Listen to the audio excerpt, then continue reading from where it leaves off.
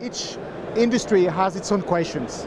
Somehow, the challenge for an apparel company is to make sure that you're going to come back very often, so every week you have something to buy from me.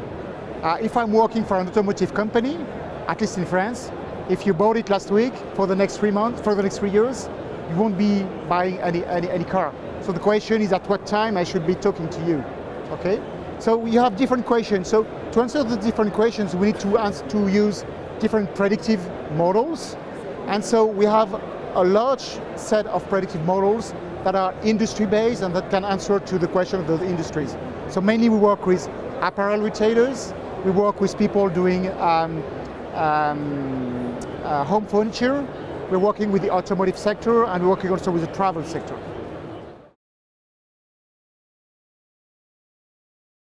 So in terms of background, both Olivier, co-founder, and myself, we had an experience in the online. So he's been with Google for 6 years. I've been with Yahoo as well.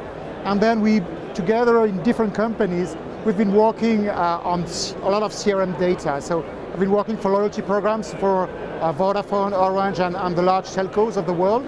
And he's been building a CRM data company that has been sold to WPP.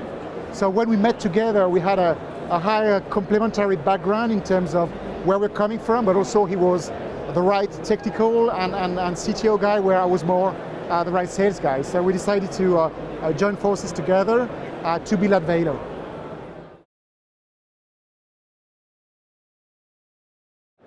So the cloud is completely transformative in our industry because, of course, we are consuming a lot of data, which requires a lot of computing, a lot of processing.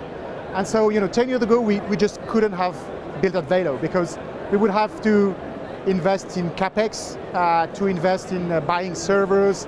And today we are running over 2,000 CPUs on Amazon. So buying 2,000 CPUs directly from us would just have been out of reach. So thanks to the cloud, we've been able to scale and to be able to test stuff. And along the line of new customers coming to basically scale our infrastructures at the same time as scaling our revenue.